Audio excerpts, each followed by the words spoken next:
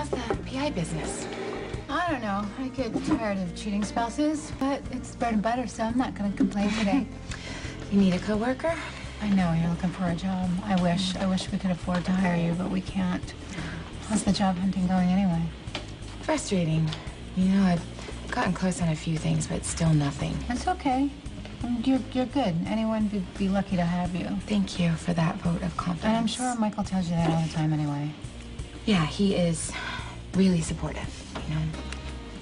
How is Michael, by the way? What do you mean? You should know better than I do. No, I haven't seen him. What? What are you talking about? What happened? I was trying to keep Michael out of the mob and away from the cigars. Oh, gracious greetings. You've been out all night. Yeah, I've been busy. As have I. Could I offer you a caffeinated beverage? I have a pot of jasmine green tea brewing. How do you drink that stuff? Well, it's a tonic, full of polyphenols and catechins, which of course can vary due to cultivation. Whoa, what is this? Oh, it's a streaming video of footage from Jackal's security cameras of Mr. Sir's business rivals. Simple, but dare I say brilliant, but also in the wee hours of the morning, quite disturbing. It appears the Zakars have effectively framed Stone Cold for burning down one of their warehouses. I wasn't framed. Not to pry, but couldn't you have told Michael you didn't want him in the business without breaking up with him? I said I didn't want to date a mobster. Somehow it turned into an ultimatum. Next thing I knew, Michael was walking out the door. You miss him. Yes, since the moment he left. I'm sure he's devastated. I was honest. You know, if Michael joins the mob, he will close off all his options. And I really believe that a time will come when he will be sorry that he didn't make a different choice for his life. Okay, that's reasonable. I mean, that's how I feel, okay? But I don't want to be another person who polices Michael's behavior. I mean, he has enough pressure with Sonny and Jason. No offense to Jason. No, please, none taken. Sonny and Jason are very blunt with Michael. I want to be his safe place he goes to. The person he trusts, you know, who listens and doesn't make judgments. I mean, who am I to give career advice anyway? Have you tried the Metro Court? I mean, I'm sure Carly could probably get you a job Sam, there. I can't take help from Michael's family. I don't think you should be too proud to beg. You're in a tough spot. I know, it just feels like if I take a job from them, that it'd be like I'm being paid to see Michael, and I want to be with him at my own free will. Stone Cold, you are a man of stealth. The burning of a rival's warehouse seems uncharacteristically flamboyant. That's the only language Anthony understands. Shrewd observation. Anthony has no scruples, knows no boundaries. I mean, who can anticipate the moves of a man who would kill an assassin and leave her body in the office of his rival? But I mean, yet knowing these risks, why would you antagonize him? Well, Anthony has his own agenda. And you know he's got a temper, so I'm hoping this burned warehouse really pisses him off and he strikes back. And when Johnny realizes the cost of war is too high, he'll shut his father down.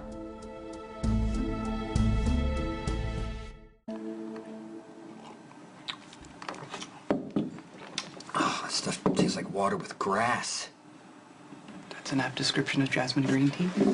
I need a video feed like this, Spinelli, at every one of our properties. It's precisely what the Jackal is incorporating into the cyber stream. Because Anthony's going to be coming back at us, and I want to turn it around and ambush him. Well, I will increase surveillance at all key points so we can anticipate his every move. Good.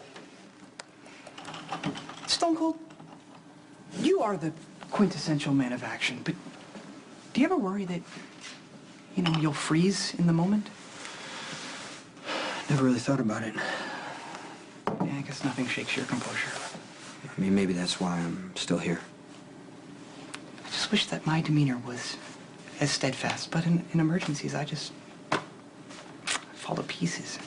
Yeah, but you can't be too hard on yourself. Okay, well, the other night at Jake's, Maximista choked on an unfortunate morsel, and I'm ashamed to admit that I froze. I panicked. Maximista could have expired before my very eyes if the suavely confident Dr. Hunter hadn't stepped in and performed the Heimlich maneuver. Forget Dr. Hunter, okay? You have other strengths. Yeah, but computer skills are hardly manly. Yeah, you're one of the most brilliant people I've ever met. What? I have to go. She's in the greatest of danger.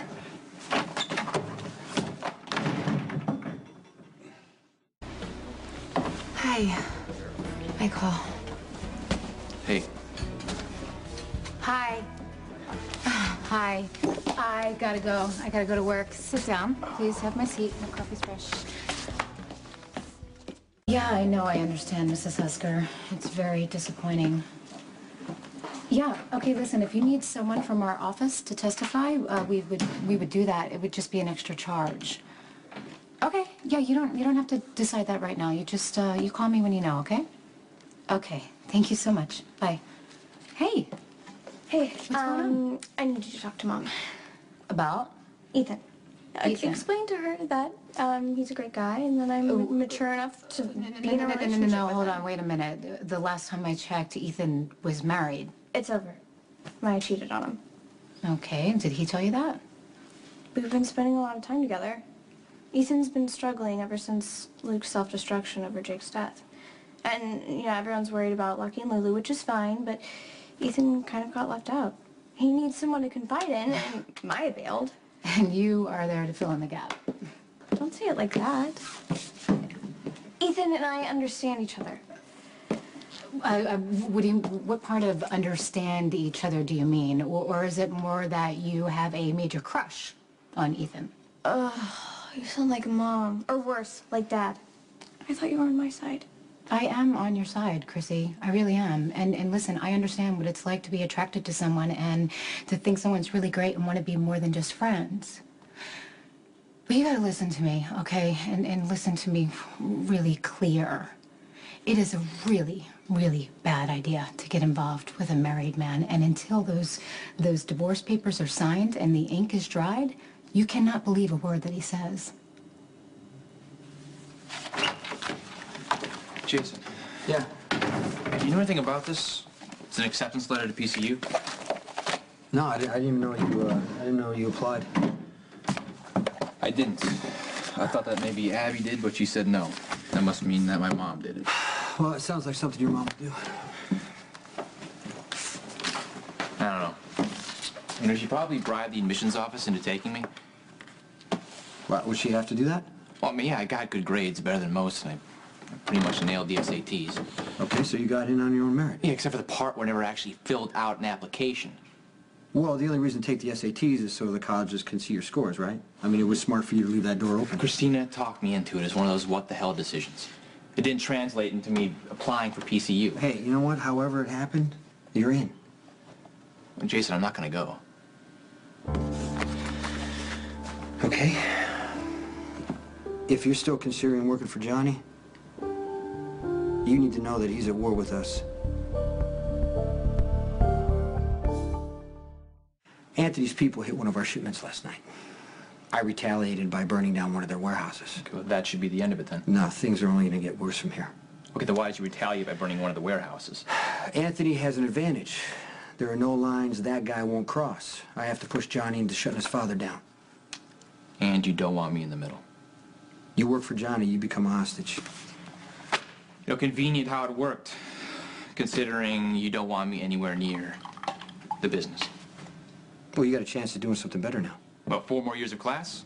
It's kind of hard to work up a lot of excitement, Jason. Yeah, but what you want now may be different in a couple of years, Michael. What about you? I'm sure the Quartermains fell all over themselves to get you into college after your accident, right? But you didn't go. No, the Quartermains actually thought I was too damaged to go to college. They wanted to send me to some remedial learning place. So you went to Dad instead because he treated you with respect? Yeah, but you're not me.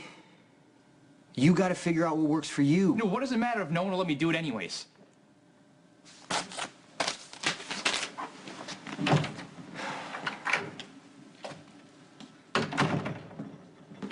Whatever happened with Taylor? He was a really nice guy. Why aren't you still with Lucky? What? Where's that coming from? But you guys dated for over a year. Yeah. Lucky's nice. Uh-huh. And why are you still with him? Because Lucky and I figured out that we are better off as friends. Because you had your heart set on Jason. No, because I am okay with being alone. Why can't you just admit that Jason is it for you? He accepts you, you understand him. The two of you complete each other. Are you reading Molly's romance novels again? Just say it. Just say that you love Jason and that your life makes sense because he's in it. He's in your life. No, yes. my life makes sense because of me.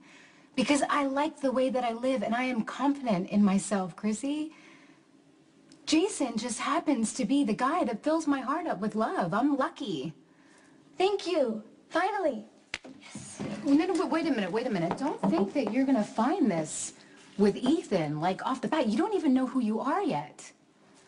If you're trying to convince me not to love Ethan, don't waste your breath because I do, and you can't change my mind. Yeah, obviously. Any more than someone could change your mind about Jason.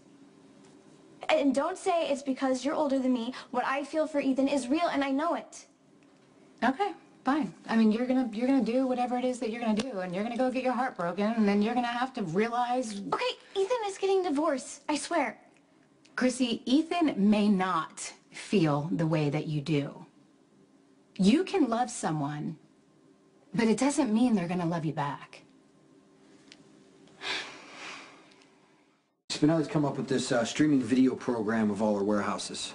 So I want that monitored 24/7 because I know that Anthony's going to retaliate, so just get it done for me, okay? Thanks. Why are you smiling? Nothing. It's just good to see you all fired up taking action. Yeah, well, this thing with this car is just heating up, so... Anything I can do to help? You can be careful. Mm-hmm. I don't want Anthony to use you to get to me. Why are you smiling again? Because it's not that I think it's good that there's problems between the cigars or anything. It's not. But you've been in a really bad place, and it's nice to see you back at work. Well, Anthony's coming at us any way he can, so I gotta deal with it. And you should. I mean, do what you do best. Michael got into PCU. Whoa, I had no idea he applied. He didn't. I'm guessing Carly must have done it for him. Well, is he gonna go? He says no, but I get the sense that he might be thinking about it. What about working for Johnny's car? Well, that's actually the one good thing that's come out of this Anthony blow-up is that if we're at war with the Zaccaras, Michael's a pawn, and I think he finally understands that. That's good. Yeah. I mean, that's really good. You must be relieved. And I think the timing is really good, too, because I was at Kelly's with Abby, and we were talking about Michael and how they had just broken up. But Michael had walked in, and Abby and Michael looked at each other, and it was like there was no one else in the room, and I had to make up some lame excuse to leave, and I did, and I think they're probably working things out as we speak. This might be a turning point for Michael. Yeah.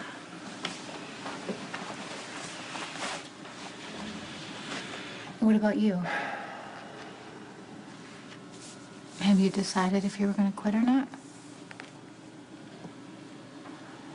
I can't. There's too many things I gotta take care of first.